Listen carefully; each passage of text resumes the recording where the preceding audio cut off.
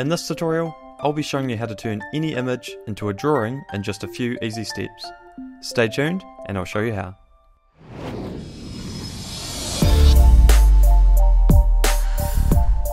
Studio Shepherd. So I have my image open in Photoshop, and with layers open, make sure your layer is selected, then go up to Image, Adjustments, and select Black and White. Press OK.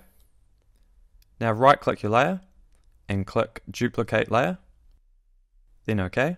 And now again go up to Image, Adjustments, and select Invert. Now we're going to change the blend mode of this layer to Color Dodge. And then finally, let's go up to Filter, down to Other, and select Minimum.